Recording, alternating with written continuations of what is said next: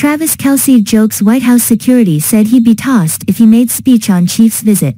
Travis Kelce was on his best behavior as President Biden welcomed the Kansas City Chiefs to the White House Friday to celebrate their second consecutive Super Bowl win. After he attempted to, and failed at, making a speech during last year's celebration, Biden poked fun at the Kelce by giving him his moment at the presidential podium, during which he claimed the tight end would get tossed if he tried anything silly.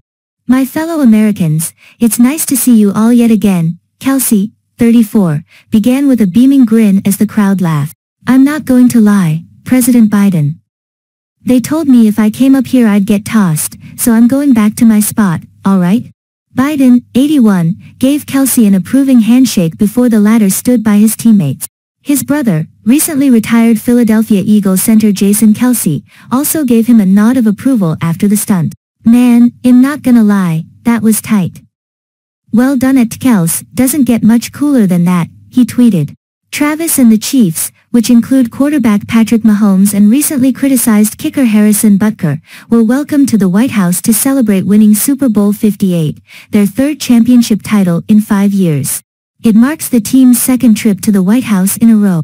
Travis made headlines last year after he attempted to give a speech in front of spectators when he and Mahomes, 28, presented a custom Chiefs jersey.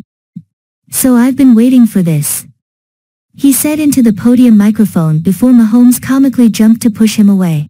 "Sorry," the star quarterback said as he ushered his pal back to his spot. Last June, Travis reflected on the viral moment on his and Jason's New Heights podcast.